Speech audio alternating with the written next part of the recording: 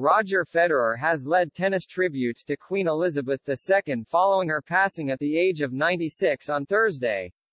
Roger Federer has hailed Queen Elizabeth II for her grace after Her Majesty passed away at the age of 96 on Thursday afternoon. Rafael Nadal also expressed his condolences to the royal family as the sporting world continued to pay tribute to the United Kingdom's longest-reigning monarch. The Queen passed away on Thursday afternoon, hours after it was confirmed she had been placed under medical supervision at Balmoral Castle in Scotland. The sporting world has since moved to pay their respects to Her Majesty, with social media having been flooded with heartfelt messages.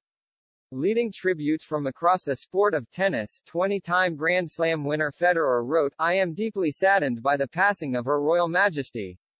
Her elegance, grace and loyalty to her duty will live on in history. I would like to send my thoughts and condolences to the entire royal family and Great Britain." The Swiss icon was joined in extending his condolences to the royal family by his great rival Rafael Nadal, who wrote, "My most respectful, sincere and deepest condolences to the royal family of the United Kingdom of Great Britain and Northern Ireland and to the British people for the pass of Her Majesty Queen Elizabeth II." Federer met the Queen back in 2010 during her first visit to Wimbledon in 33 years.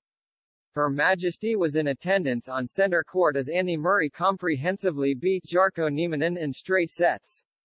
Reflecting on his encounter with the much-loved monarch, Federer told the ATP Tour at the time, "I just enjoyed sitting right next to her at lunch really and getting a chance to know what kind of a person she is, because you hear a lot, obviously, about people of her status. It was nice. She was very friendly, very relaxed. You could tell she has done this a million times. She made everybody feel very special at the table, one of those things you'll never forget and be able to tell to your kids or someone down the line."